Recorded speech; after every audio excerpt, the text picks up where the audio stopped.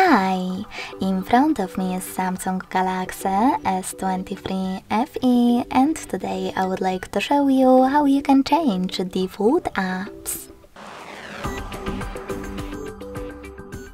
Begin by opening Settings and scrolling down to Access Apps.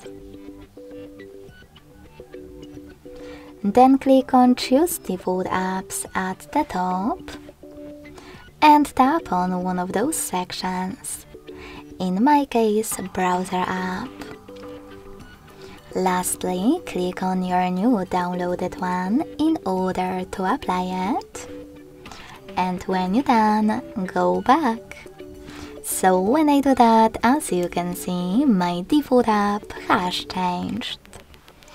Thanks so much for watching. If you enjoyed this video, don't forget to leave a like, comment and subscribe. Bye!